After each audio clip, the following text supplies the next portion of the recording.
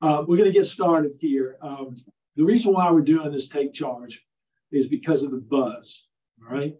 Now, almost every week, I get an email from someone saying there's a new drug that you can take that cures Alzheimer's in rats or mice, or there's a supplement that I can take, and is that work? Well, I just want everybody to realize that we spend a lot of time being aware of what's going on and being aware of what's going on, looking at these medications. Now, we have two obligations, okay? We have two obligations. One is that there is a medication that is a breakthrough. We want as many of our patients who qualify to be on it, right? The second thing, though, is that if there are significant side effects and there is danger from taking that drug, we want to make sure that we protect our patients, because in every one of the experiments of the clinical trials that have come online, not one of them has had a positive effect on the outcome of the disease. So we have been given a blessing in our practice in that Dr. Chaconas actually, early in his career, was in charge of clinical trials for Pfizer, for the whole Pfizer company. Now, Pfizer only lost $1 billion in this. So what I want to start with the disease, Alzheimer's disease, that was described in 1906 by Alois Alzheimer. He had a patient called August Dieter who came in 1901, and she told the doctors there that I have lost myself. She was only in her early 50s, and her husband brought her because she was demented. And she died 5 years later, and Alzheimer came back to Frankfurt to do the autopsy. And that's when he looked under the microscope and saw the plaques and tangles. It wasn't until the 1980s, that they identified that the plaques were a aggregate of a protein called amyloid. And the tangles were what are called tau. They were in the cells, and the amyloid was outside the cells. So ever since that time, everybody has been trying to prove whether or not amyloid causes the Alzheimer's disease, okay? And that's the big question. So we're going to kind of get into this.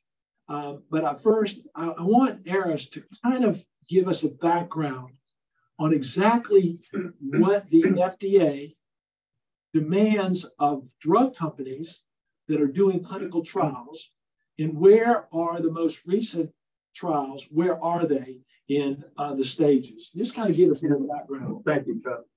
I think it'll become clear why it's important to know how drugs come to be approved and then available for us to prescribe, because it's interesting what's happened with the two recent Alzheimer's drugs and how they were approved. The point I'm making is that in clinical trials, there are phases, and many of you have heard of these phases that drug companies go through in a heavily regulated and monitored fashion to, number one, protect the human subjects who are in these trials. There's an international consensus through Helsinki on how to keep people safe. So that's first and foremost. You have to excuse me, I have a bit of a congestion. But the way the trials go, there's 4 phases, phase 1, 2, 3, and 4. The first phase of a drug that's being tested is usually in healthy volunteers. These are people who don't even have the illness or the symptoms of the condition. And the main thrust of that is to quickly find out, is the drug safe and tolerable? So they look for side effects and safety, and even major safety concerns like death even. And usually in those studies, They also are trying to figure out the dosing of the drug by doing blood tests and drug levels. And those trials are in a small group, so it's certainly not statistically large enough to make real conclusions about safety or effectiveness. And they're usually a handful of patients. It could be like 40 patients and 12 weeks. So it's a small group and very short. If it looks like it seems to be tolerable and safe, and they're getting some data on the dosing, it'll go to phase 2, which still is too small to make conclusions about the effectiveness of the drug. But the drug companies will get a sense that maybe they're on the right track, but they're going to have to do a bigger phase 3 trial with a lot more patients and a longer study, depending on the disease state, to reach the threshold where they can say this is safe and effective, and they go for approval with the FDA. In phase 2, that could be several hundred patients. Phase 3 could be a few thousand in the bigger studies.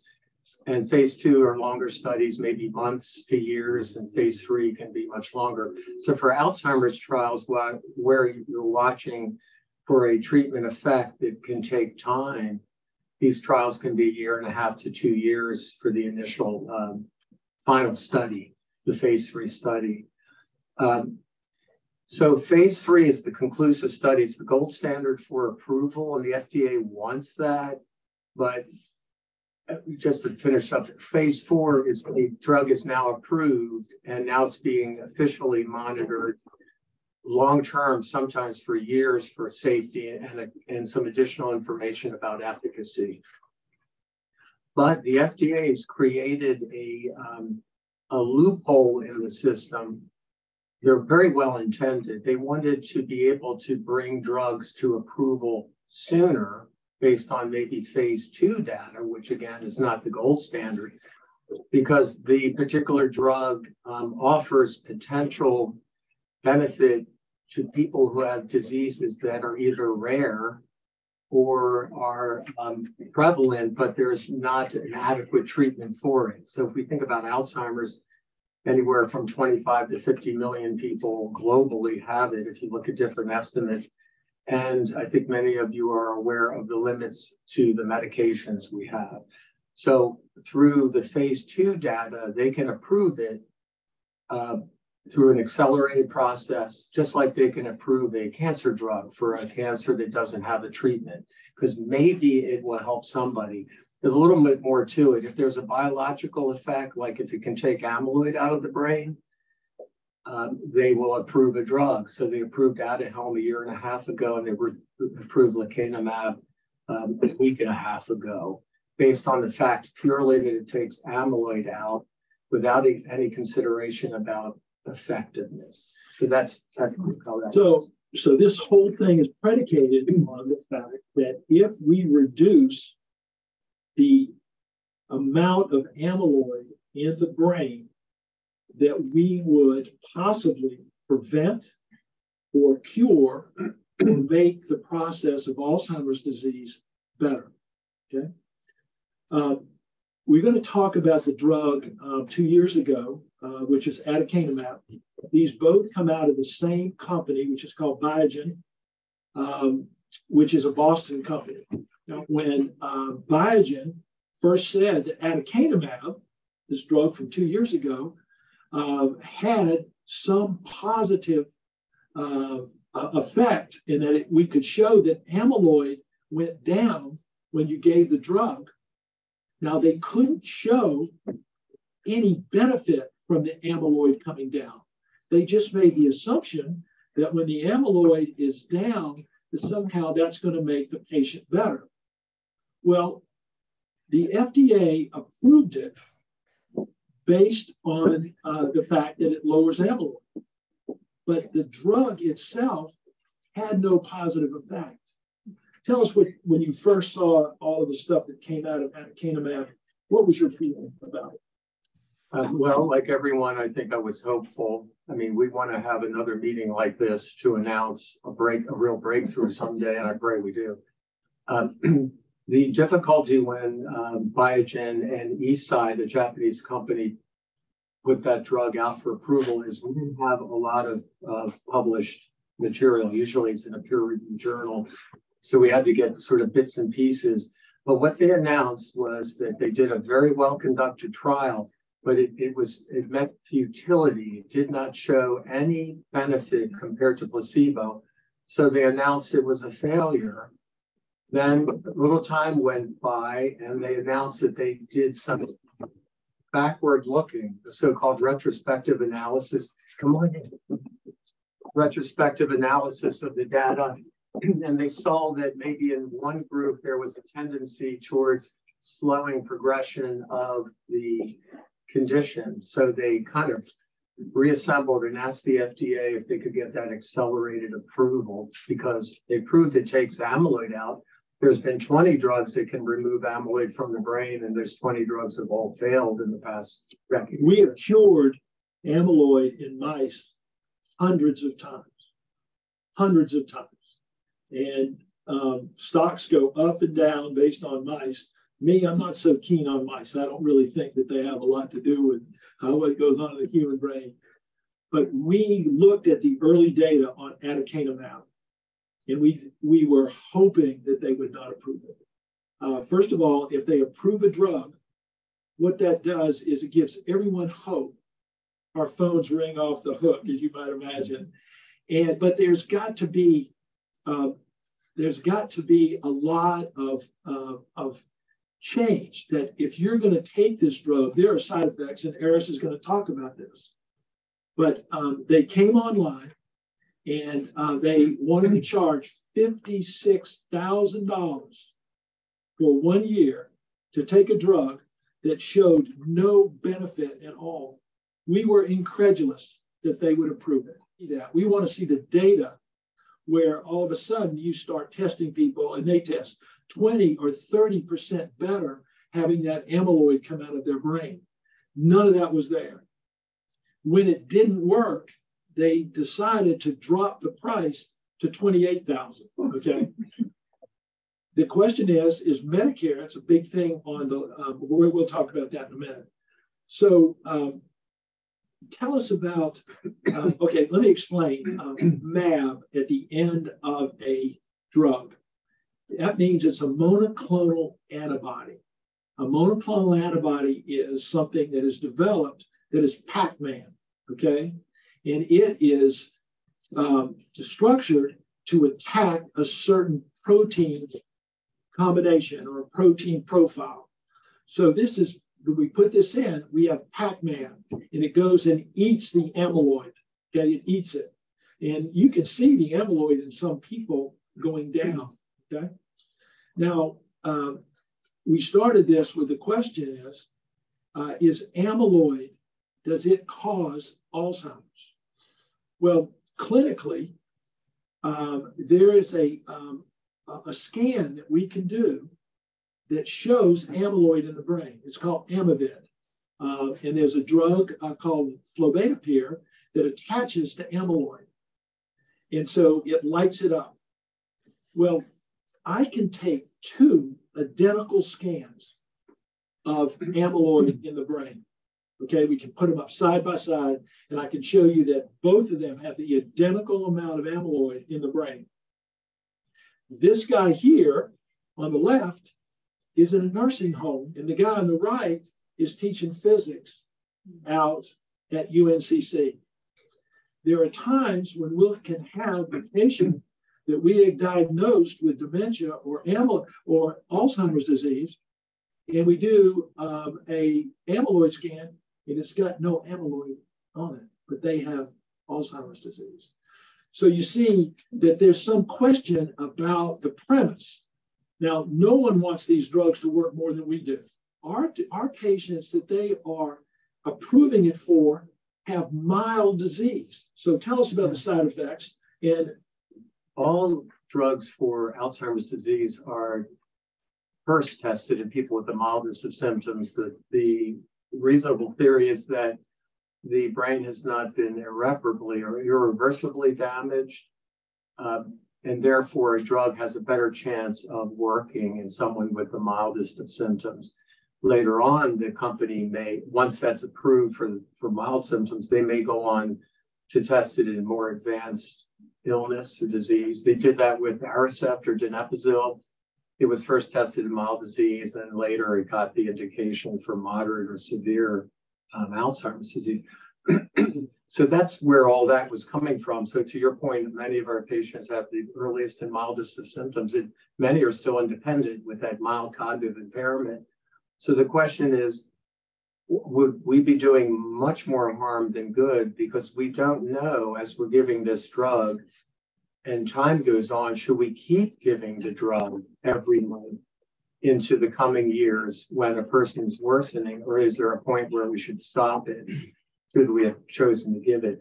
But the shared risks of these monoclonal antibodies that effectively remove amyloid from the brain are principally around an infusion reaction, because it's an injection in either a doctor's office or infusion center, where people can, have the usual reactions, nausea, vomiting, dizziness. Some people faint from it, or some more serious consequences, because this antibody, this monoclonal antibody, is getting in your bloodstream, getting into the brain, and it's inflaming. Essentially, it's attacking that amyloid, as Dr. Edwards said, and it's assisting our immune system in removing it. This is technically an inflammatory immune response. And if you inflame normal parts of the brain as a consequence of that, you can get edema, which is salt water that builds up in the brain and swells the brain, and a person can get symptoms from that. You get confused and very weak. In its worst situation, you could go into a coma. But it also inflames blood vessels, because amyloid can be in the blood vessels, not just the brain. And when the medicine is taking the amyloid out of the wall of a blood vessel, it can leak and bleed. And so collectively, the swelling and the bleeding showed up in 21%. That's almost, a quarter of the patients in this latest drug's safety monitoring. Now, admittedly, most of them were found to have the swelling and bleeding by MRI scans, because they had to monitor the patient's brains to see if this was happening. But the patient never felt it. There wasn't any detectable symptom from that. However, almost 3% had serious complications from the bleeding and the swelling. Now, 3%, that's 3 out of 100, may not sound great, but when you have dubious benefit, even if the drug were free, and you have that potential risk, it does concern us. And just to add some additional information, there were 13 deaths in this last lecanemab study out of 1,700 patients. Again, that seems low. Half were in the placebo group and half were in the drug group. But how the people in the drug group passed away, there was no revelation, no information given by the drug company. But 3 of the patients' families got the information from the medical record and had independent reviews done, because the drug company was not giving details about this, and that concerned us very much. And those 3 people died as a direct consequence of the drug, not from something else like the placebo people. So we are very careful. To your point about, first, we want to protect our patients. Secondly, we want to help them. So one of the things that these drugs do is that the approval makes everybody have this false hope. And so we are extremely sensitive to this data, that we want them to show us that there is significant improvement to have the risk of dying from this, okay? All right, Aris, tell me about the lecanemab, and what is supposed to be different about lecanemab when the aducanumab was such a disaster for the FDA? How have they changed, and what did that drug show that the aducanumab didn't? Yeah, and both of them do a good job of removing amyloid, as we've said, from the brain. There may be a difference in lecanemab in the fact that it attacks something called protofibrils. These are like early smaller pieces of the big plaque, in addition to attacking the big plaque. So maybe it's better at preventing plaque from forming and also removing the big plaque. And that's a conjectured or surmised difference in this drug compared to some of the others. But this is where it gets, and please tell me if I'm getting in the weeds here. The measure. You're always in the weeds. Yeah, it's okay. You're right. That's why we love you. Thank you. The measure of effectiveness in a clinical trial tends to be, in half the trials, it's purely statistical, meaning they can show a statistically significant difference in the treatment group on the drug versus placebo. We ask, well, statistics are nice, but what does that mean clinically? We call it the minimally clinically important difference, the MCID. That's sort of the buzzword. Like, so, you know, if they said, and they said this in the lecanemab trial, that it will slow the progression of someone with Alzheimer's by 27%. Well, when I heard that, before I read the study, I thought, well, this is more than we've ever had. It's almost 30%. So that at the time they measured it, which was at 18 months, a year and a half, the people on the drug were 27, well, the people on placebo were 27% farther progressed than the people on the drug. Well, it turns out that the company used a very standard measure of cognitive ability and functional day-to-day ability called the clinical dementia rating sum of the boxes. It's an 18-point scale. It measures memory, judgment, orientation. It measures a person's ability to do things in the community, hobbies. It measures personal care. So there's a cognitive measure and a functional measure. And on average, on that 0 to 18 scale, you want to be at a lower number. On average, your number increases by 1 point on that scale every year. And the people on the trial, both the placebo group and the people on the drug, were about a number 4. At a year and a half, the people on the drug went up by about, let's see if I get the numbers right. They increased by a smaller amount. It was 0.45 point. In other words, and to put it in perspective, 0.45 point difference at a year and a half, when all the experts said, if you use that scale, you have to at least achieve a 1 point delay in mild cognitive impairment or nearly a 2 point delay in mild Alzheimer's. So they didn't even reach the threshold of the consensus of where this would be clinically meaningful, but the drug company's calling it very statistically significant. And then they used the term 27% reduction. So we figured out that this is not meaningful, certainly not worth the risk. To give you an idea on this is that when they gave it accelerated approval, that means that they went around their safeguards.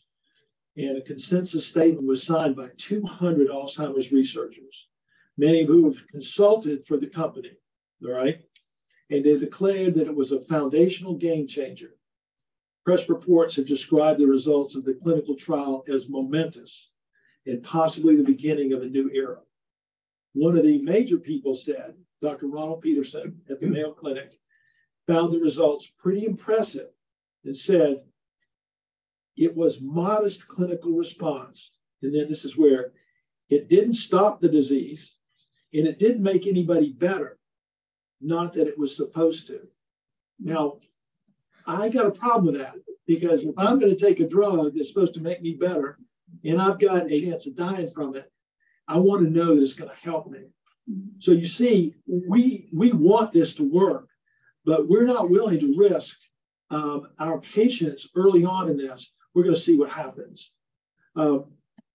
There are a group of questions here that people have asked. I'm going to get Aris to read a couple of them. You got them? I do. And then you ask me one, and then I'll ask you one, okay?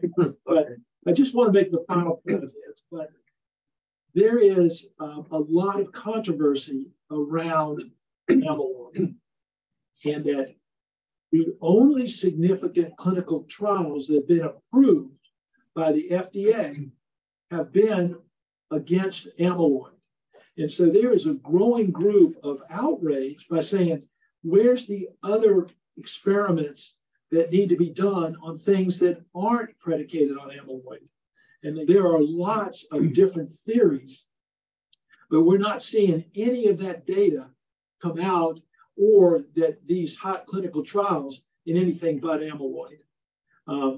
So I just want, we want this to work. We follow this stuff very closely. So that's where we are.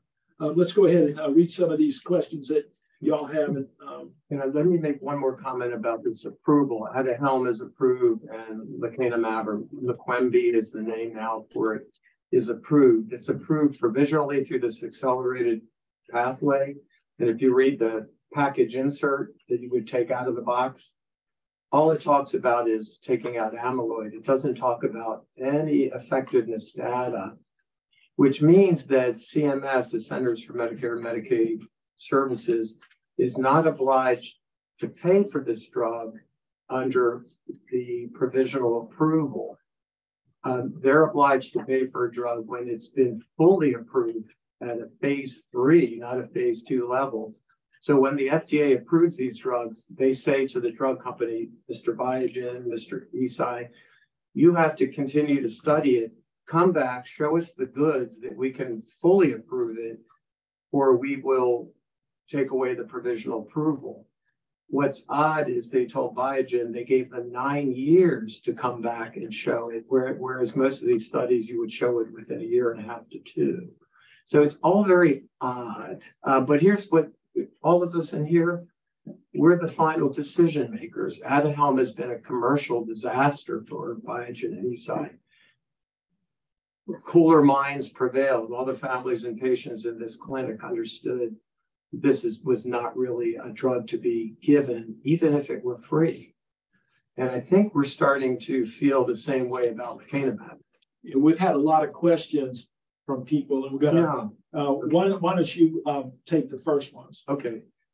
Cost and availability question. Will you be offering it? Again, obviously, we're in a holding pattern. By the way, it's not even going to be available for a while. Right. And Medicare is not going to cover it. Not going to cover it. Number two, imagine the cost of this nationally and globally. If it's $27,000 a year, 2 effusions monthly, and the cost of that 4 to 5 MRIs a year, it's estimated that to give people with mild dementia from Alzheimer's or mild cognitive impairment from Alzheimer's, the sheer numbers will put the cost in the trillions. It would break the bank. We'd find a way if it really worked, but it doesn't appear to work. So how long before we know if Leqembi will be covered by Medicare? Again, Medicare will cover the cost if it's in a clinical trial. So they'll pay for it if they keep studying it, but they won't pay for it outside of a clinical study. So these are not available now. All right, side effects. This is a kind of an off the thing. Quetiapine. Quetiapine has a black box warning on it. It's an antipsychotic. Atypical antipsychotic, or what it's called. And there's a black box warning. There was a very large study of 2,000 patients that when they took quetiapine, or any of the atypical antipsychotics, there was an increased incidence of stroke, heart attack, and they put the black box warning. Several studies have come after that which didn't bear this out.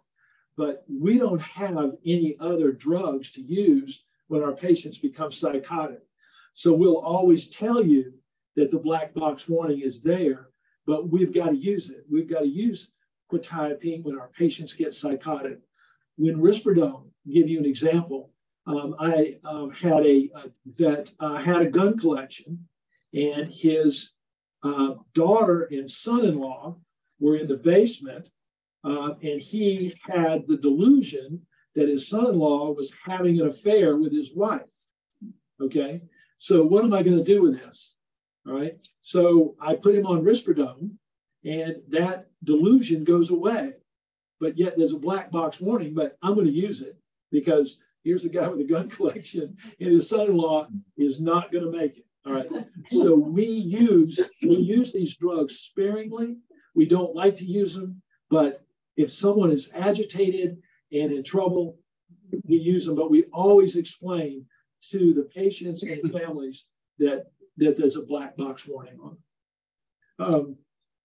What are the pros and cons of the new drugs in regards to side effects? We've already gone over that. This person says, I'm very concerned about brain swelling. This does not sound safe enough to go ahead with a new drug for my husband. Unless you are exactly right. Okay. All right. Go ahead, Aris. The next two questions about research. Current medications and studies deal with plaque, the amyloid plaque. Are there other long-term studies dealing with other aspects of brain therapy? That's perfect. Isn't that the answer? That's a great question. That's right, because we've been mired down in this quest to prove amyloid as the main target or the main cause. You can look this up. The Alzheimer's Association, I think, annually prints a summary of the research. It's taken from clinicaltrials.gov, the website that you can look up all clinical trials. Essentially, as of last year, there's 145 compounds or drugs being tested in 170 plus trials for Alzheimer's. 80% are for disease modification, meaning it's not just treating symptoms, like 10% of these drugs being studied, but modifying the disease, slowing progression, protecting the brain. And then another 10% are for some of the psychological symptoms like depression and psychosis that can occur. Some of the new targets are like going after tau, that's the microtubule associated protein, that when it gets hyperphosphorylated, it breaks down and the cell dies. You see that in several of the dementias. So there are other targets, not to worry, but hopefully if we put to rest this amyloid obsession, more attention and funding and publications would be for new drugs. We did have some, we had several of our patients participate in a trial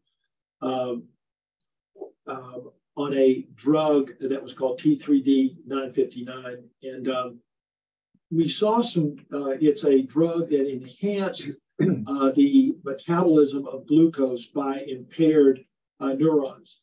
And we saw in several of those patients some rather dramatic effect early on, especially in language.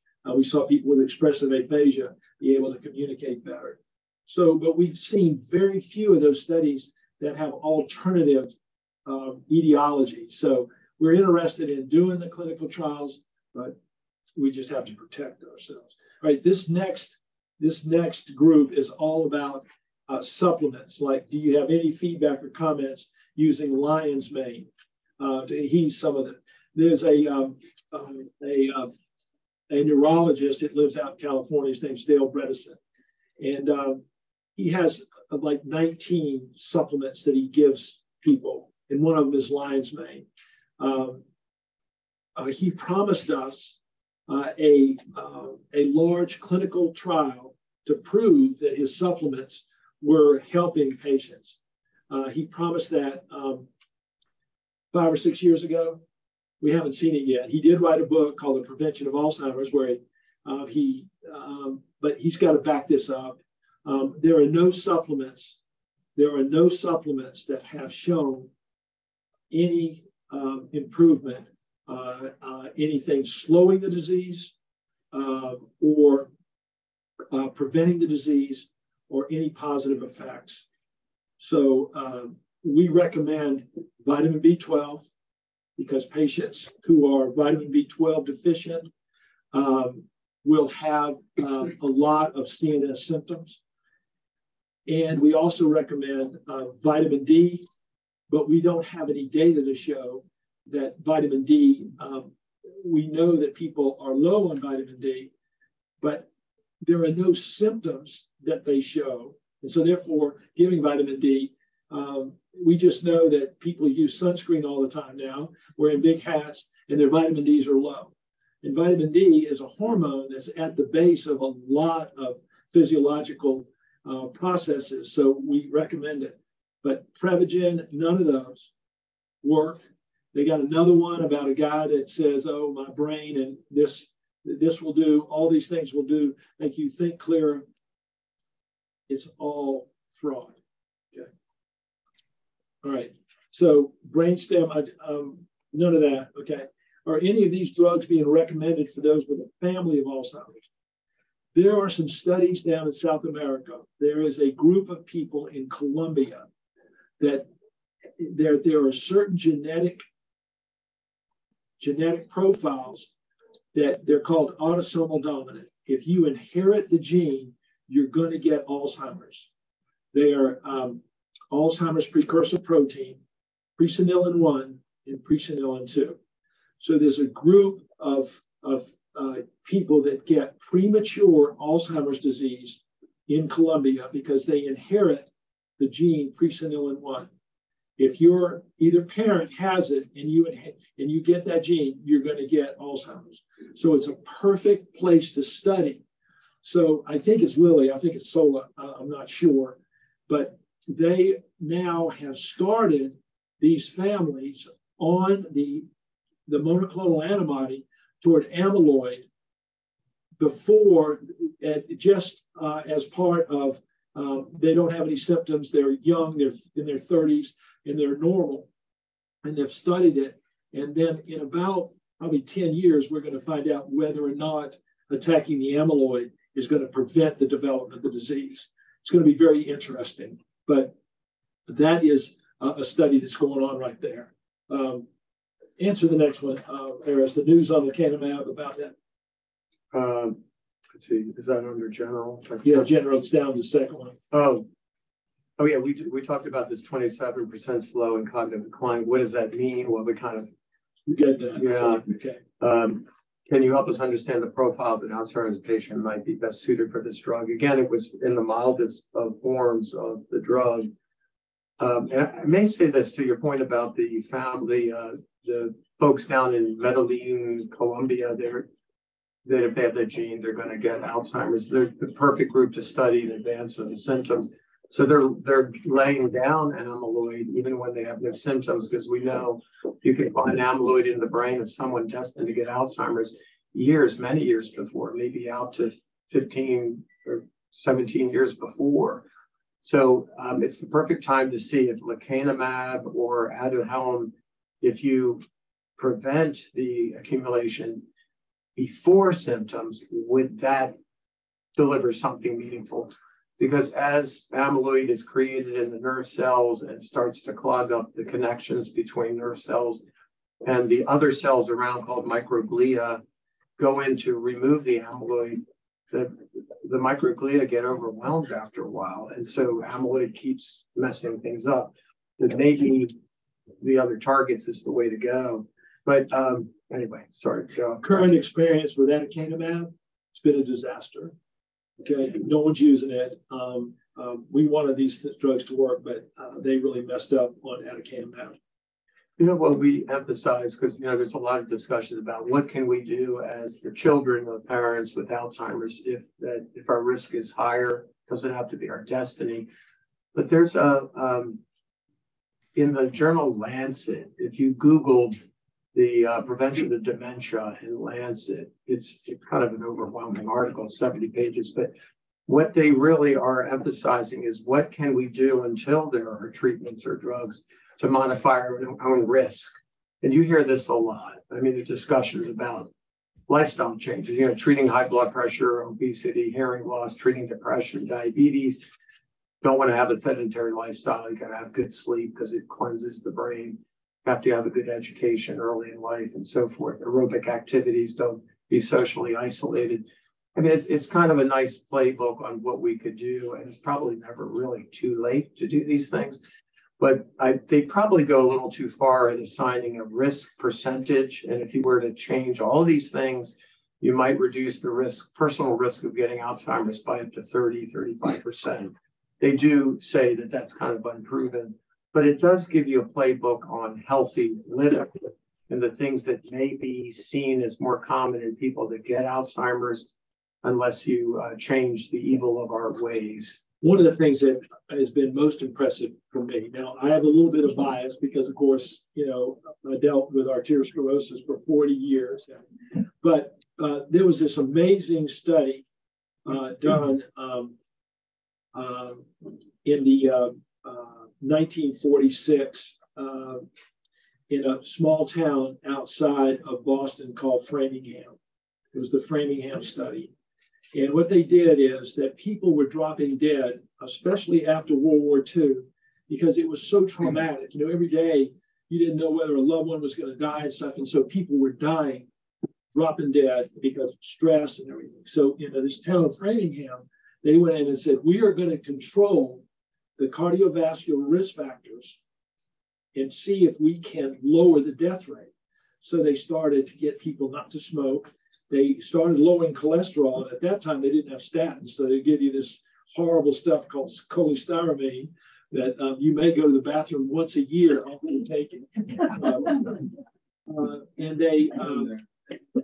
And they started to drop cholesterol.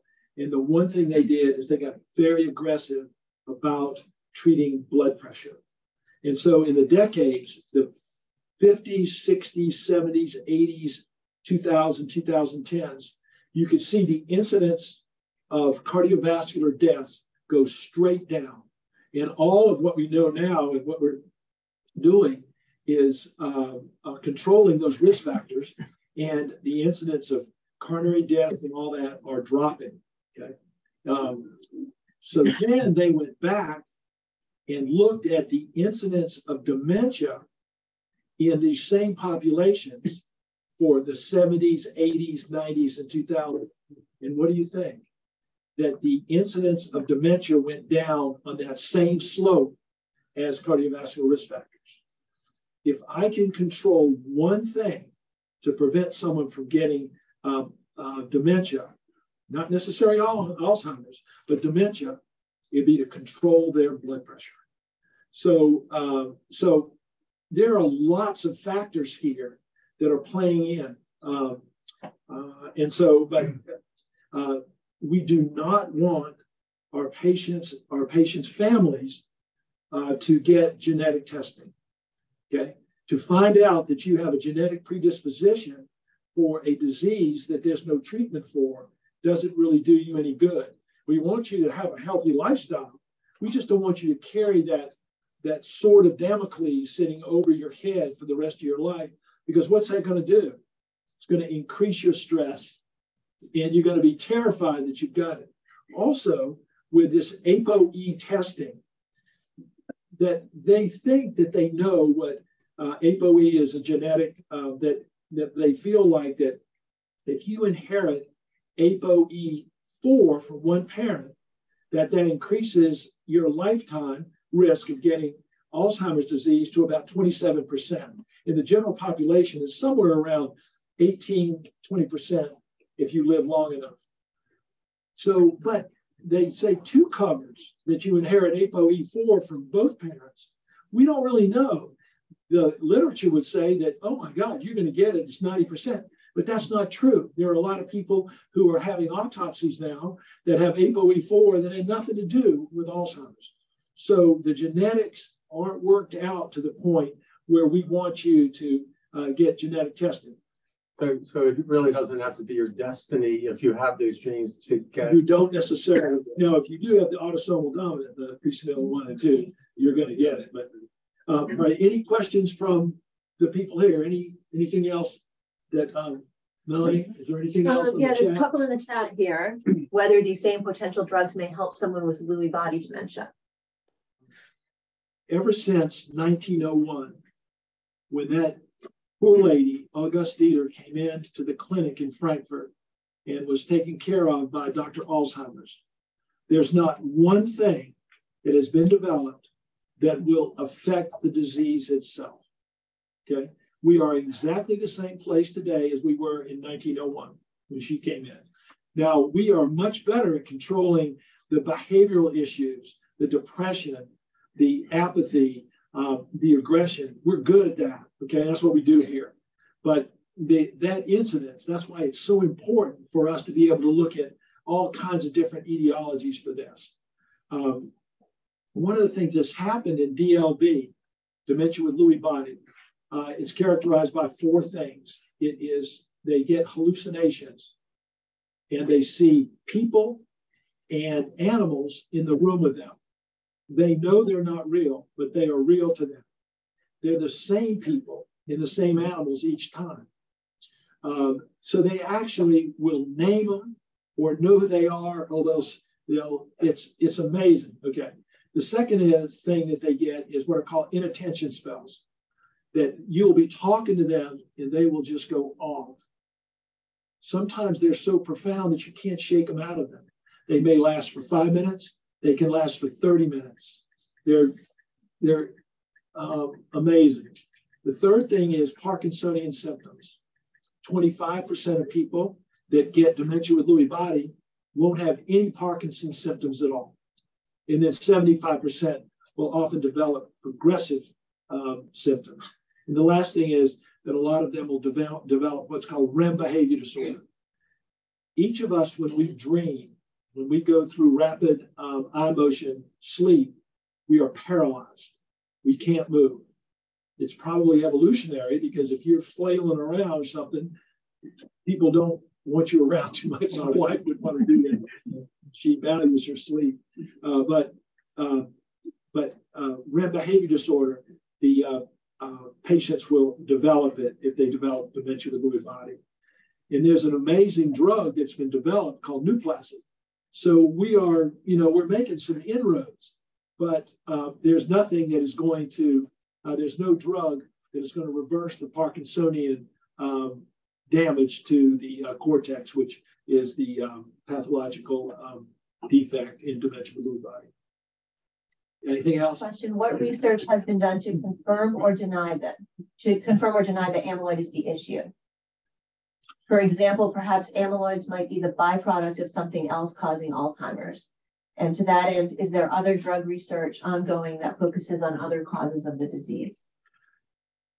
Well, clearly, I mean, amyloid, there's a physiological amyloid, which is like a necessary amyloid protein. Then there's the pathogenic amyloid, and the nerve cells of our brain that live in the outer mantle, the cortex, are constantly making amyloid, metabolizing it. So when we get the bad amyloid, it's gone down the wrong metabolic pathway. And it's okay to do that a little bit, because the other nerve cells that are not the ones for thinking, called microglia, are like our immune system in our brain. They'll scavenge the bad amyloid that's blocking the connections of the nerves. So, I mean, it made sense to me that early on, we would think that as that's accumulating and it's there, we're under the microscope, can we make them better if we diminish the amyloid or reduce it or remove it? So we have all these studies that have not successfully told us that. So we're increasingly of the mind that once you have symptoms of the disease, it doesn't help to attack amyloid. Maybe it does when you're younger and accumulating amyloid before you get symptoms.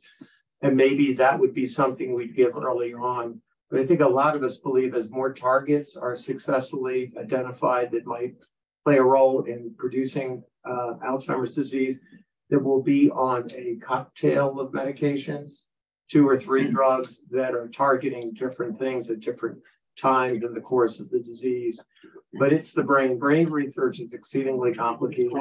It's really hard. So I'm not surprised 100 years plus have passed. One of the things that may come from this, which is good, because if you take it in the right way, something leads you down the wrong way or it doesn't work, you learn as much or almost as much as its success. And I make one final comment. We've really set the bar low in a highly prevalent and disabling disease that we've made little progress on, like Aricept and Exelon and galantamine and memantine. They're all drugs to help improve symptoms without impacting the disease.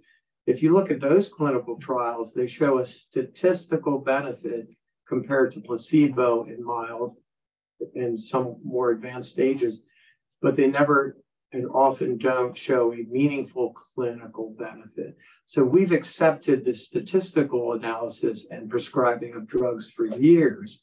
That's why they're hyping lecanemab as this amazing breakthrough, because once again, we've accepted a statistical benefit and not necessarily a clinical. And one final point that I want to make is that if you, our philosophy is, if you have some mild memory loss, and we are really good at focusing on what we have left, not what we've lost. We still have patients that are very functional and have value to their life. And so that's why we're talking about this today. Okay.